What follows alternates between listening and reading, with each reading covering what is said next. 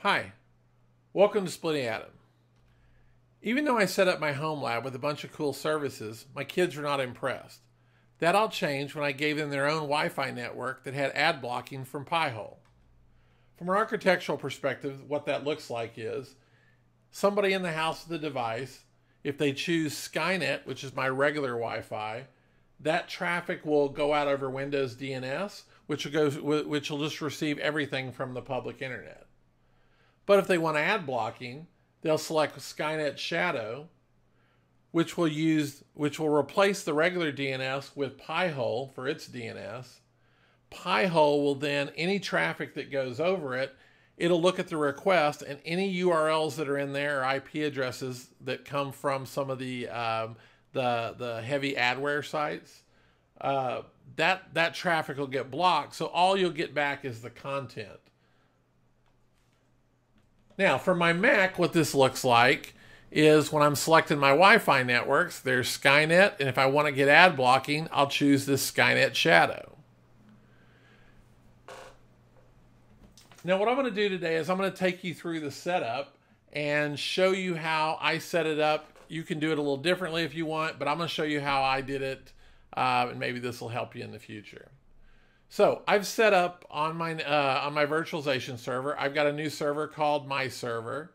I've got my IP address. I'm actually SSH'd into that right now over here with in this terminal window. So I'm going to do my setup today. So I'm going to give you the links to these different sites I'm going to show you. But this is the site, the site for Pi-hole. If I'm doing the Docker install, it'll take me to their GitHub repo. So I'm going to do the Docker install, and I'm going to actually do that with Docker Compose. And if you go on their repo, they've got a really nice basic Docker Compose file that you can use. So back over on the terminal window, I'm going to go, and I've already created a directory called Pi-hole. I'm going to cd into that directory. And then I'm going to use VI, and I'm going to make a Docker Compose file. .yml.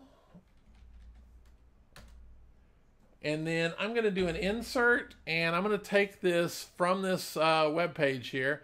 I'm going to grab the Docker Compose. Let me copy that, and I'm going to paste this in over here. And we're not going to do, there's some custom configuration you can do and some different options you can set. I'm not going to worry about those today. So I'm going to just save this. I'm going to do WQ. So I've got it saved. Now what I want to do is I want to bring this up. So I've already installed on this machine. I've got Docker and Docker Compose running. There's some great tutorials out there on the internet. I will do a tutorial for that in the future. But you'll have to have Docker and Docker Compose running and that Docker service running also. So I've got both running already, so I'm going to go Docker Compose.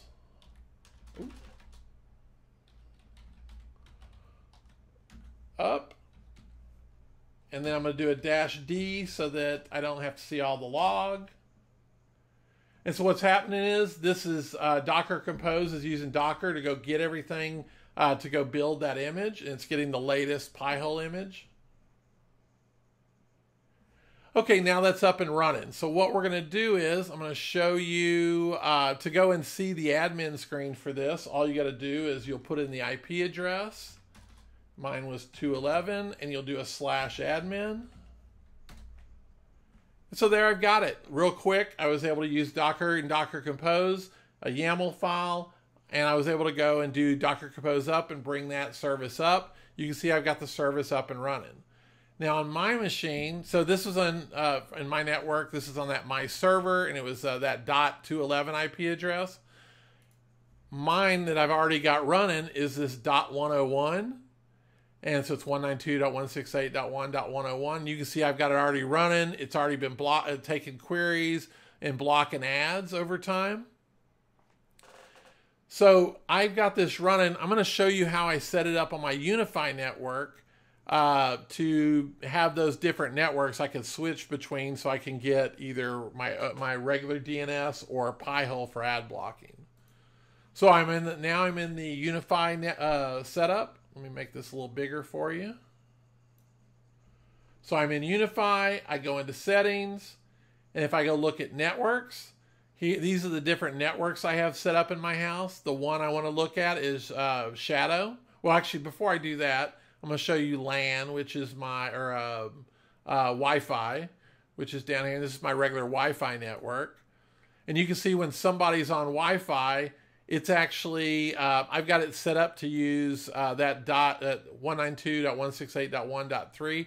That's my regular Windows DNS. You could do this as auto, and it would just use the DNS from your internet provider. But what I want to show you is my Shadow network that I've created. I created a network called Shadow. That's on, for me, it's my VLAN 66. And for the DHCP name server, I went manual, and I've got the IP address of my Pi-hole. I actually have two Pi-hole servers running.